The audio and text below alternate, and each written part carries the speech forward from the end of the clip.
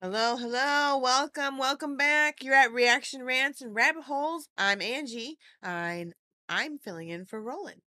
He's traveling. He'll be back soon. And I found Wagakki band. I don't know how to say it. Is it Wagakki or Wagakki? You guys will let me know. I remember this one. We did this. This one hit me hard. This was a while ago, month ago. It was actually with, I think, Amy Lee, the Evanescence, and she kind of didn't get much attention because it was so powerful from everything else. So, or Amy. Anyway, let's see what's going on. I have no idea how to say any of this. Hoshizukiyo. No, we don't know. Let's just listen. Ready? Let's go. 「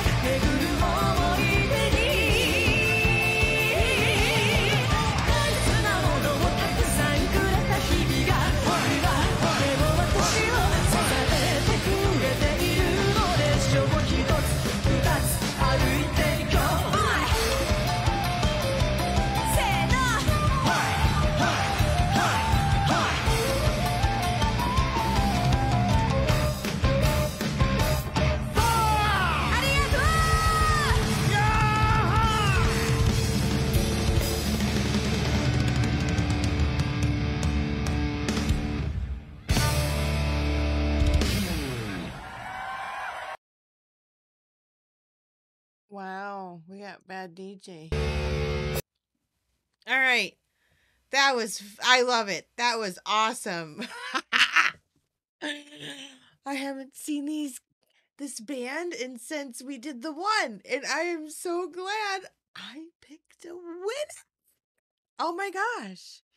Yeah, no. These guys, high energy, positive. I'll probably have to look up the lyrics. I'm not sure what they're singing about, right? That's always the disadvantage of being a foreign listener to music that's not in your native language or, language that you know. Oh my goodness. But that was awesome. Oh my gosh. Well, if you haven't seen that one before, I hope you enjoyed that. And if you have seen it before, I hope you enjoyed that because that was, oh my goodness. You know, I love the Japanese and I am very proud to have that in my heritage. And oh, I miss my grandma so much. I would love to watch this with her, or maybe not this heavy. She probably wouldn't have enjoyed the heaviness, but she would have enjoyed definitely the vocals.